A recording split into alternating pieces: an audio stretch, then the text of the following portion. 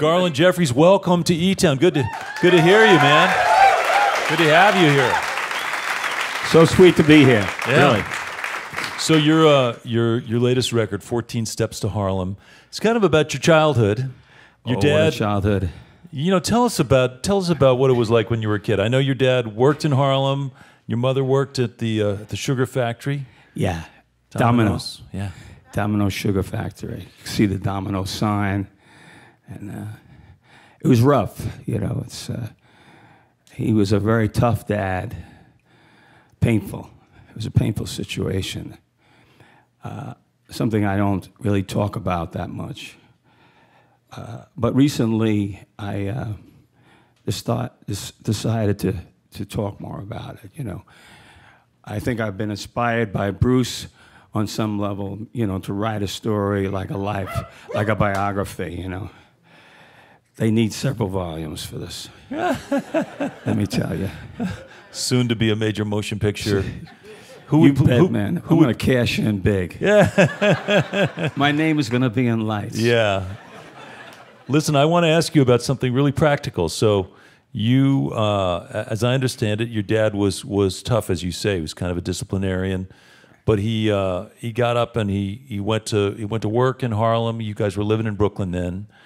And he would leave early and come back late, and your mom would go to work. So when you didn't have school, what did you do during the day? Was that when I was running numbers? Maybe before that. That was from my grandfather, Shorty Bolden. And, you know, it's not a tale, but they tell me that the house that I was living in, which I just visited not too long ago, in Sheepshead Bay, is that one? In Sheepshead Bay. I visited Sheepshead Bay the other day. And they say that, my brother tells me that that my grandfather won the game and won the house in a 3-story house in a card game. Wow. Wow. So I come from good stock. Yeah, okay. You're a survivor. Well, you do talk about, and some of the songs in the new record talk about, you know, like being in the schoolyard and being shorter than some of the other kids, or being, you know, but there, I kind of get a sense that the racial divide wasn't so strong, that there could be, you know, like your mother's Puerto Rican, your father's, you know, black from Harlem, but there were white kids. There's all these kids, and when you're in school, you're just hanging out, right? I had a very mixed up background. I have a very, you know, my first father, my second father, my sister, who I didn't see for many, many years, that kind of thing, like a broken home, you know. Yeah. I visited my sister for the first time. It was amazing when we did it and what that felt like, you know. And then she's come and stayed with us at our house, and I've been a little delinquent. I've been enormously busy lately. I need to go down to see her. In the Carolinas. Yeah. Were you a little delinquent when you were a kid? I tried very hard to not be. Yeah. Were you singing when you were a kid? I started when I started listening to do on the radio groups and stuff. And yeah. Well, Frankie Lyman was my idol. Frankie Lyman and the Teenagers. Frankie Lyman. I'm not a know-it-all. Yeah. Don't know why the teardrops fall. Don't know what's beyond the blue. I only know that I love you. Stuff like that. Yeah.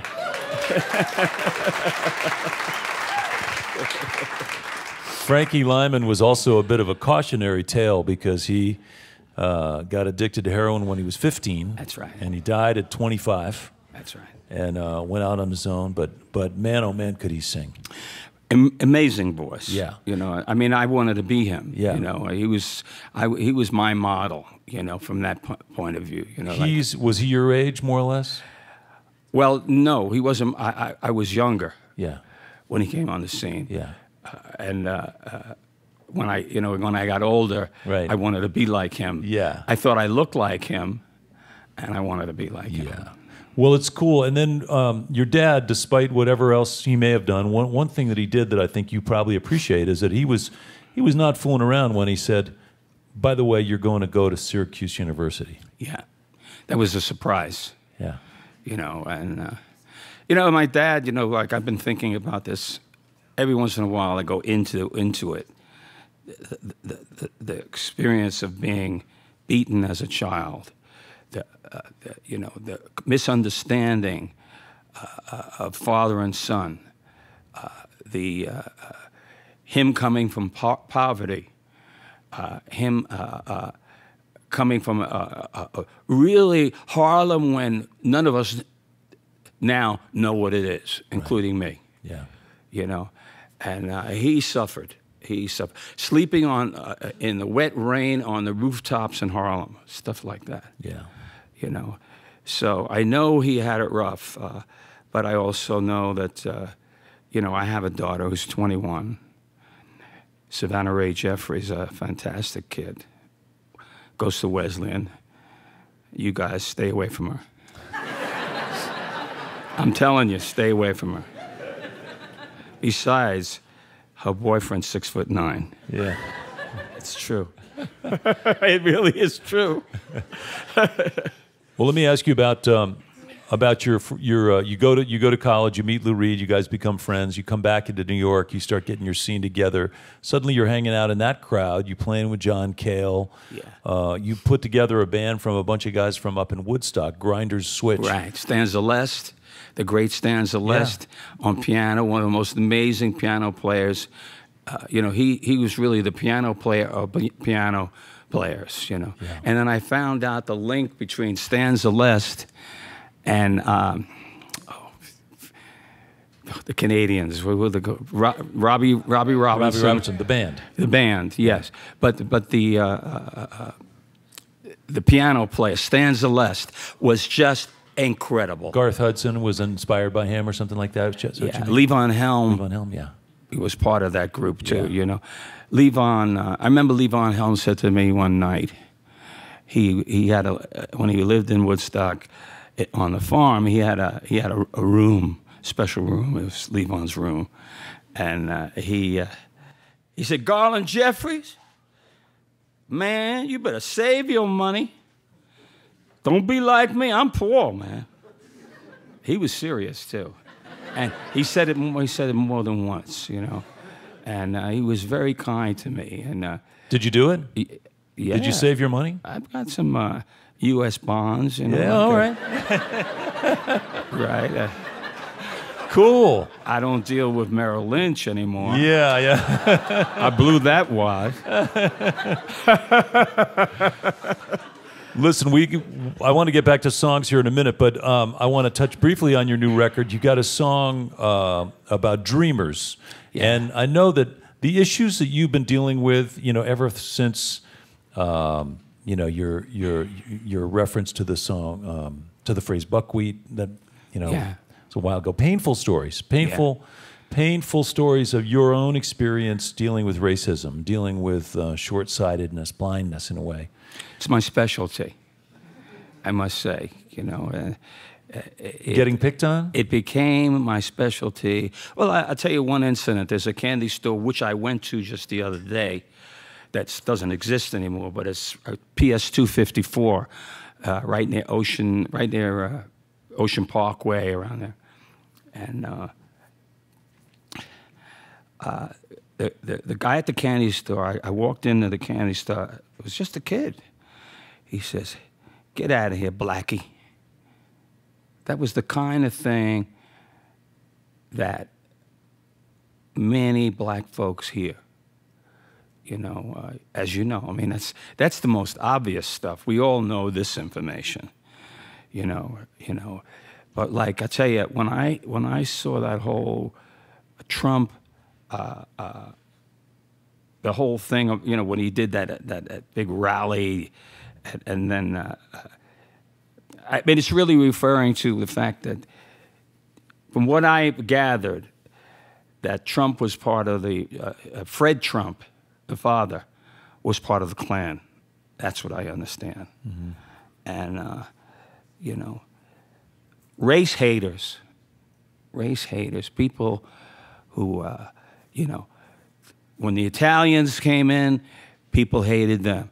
then the Chinks came in, people hated them. All these kinds of walls that we've had to climb and had to, I mean, obviously, I would say that this group here is a relatively liberal group, that I would vote with. The people that I am. We're very similar.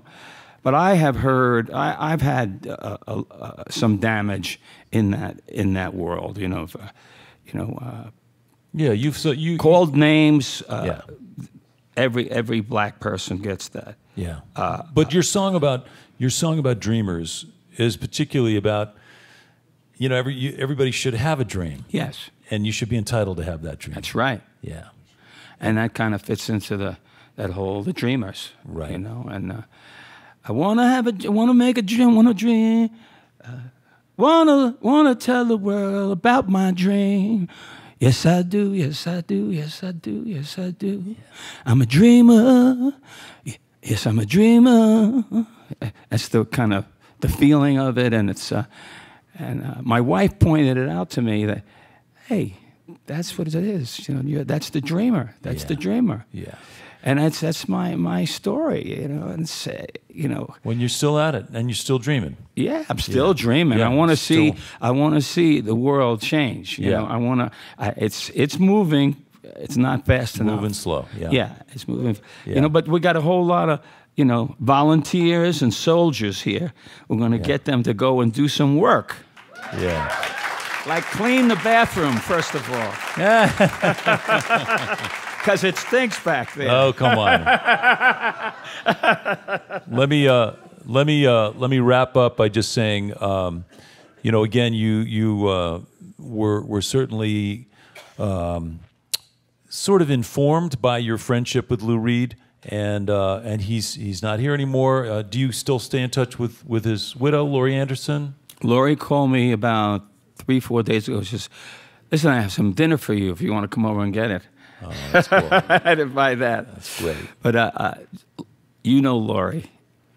Laurie, she is, I won't call her Laurie Reed, but I'll just call her Laurie. Yeah. She is phenomenal. Calls me up there, says, "Hey, how about coming over and having dinner? I'm going to cook dinner." Yeah. I said, well, you've got a bunch of great friends. You've had an incredible range of connections and stories. You've played music and met and hung out with so many amazing people. And we appreciate you coming by and stopping by here. Yeah. So let's get back to music. If you would, please help me welcome back to the stage one of New York City's proudest citizens, Mr. Garland Jeffreys. Thank you.